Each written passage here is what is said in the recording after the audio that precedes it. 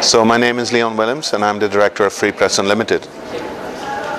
My message to the Tunisian people is that you have to know that the struggle for freedom that you've carried out in the last years is a difficult one, but we support you on this. I think it's very important, the kind of freedom that you've achieved, and I think that you have to understand that freedom never comes easy. You have to fight for it.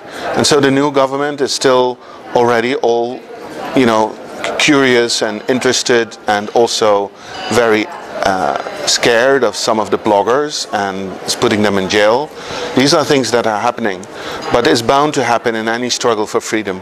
So I want you to know that we support you. Continue the struggle. There's many international organizations, many citizens who are still putting their hope on Tunisia to bring the goods of freedom to the Arab world. You're the best country positioned to take this further.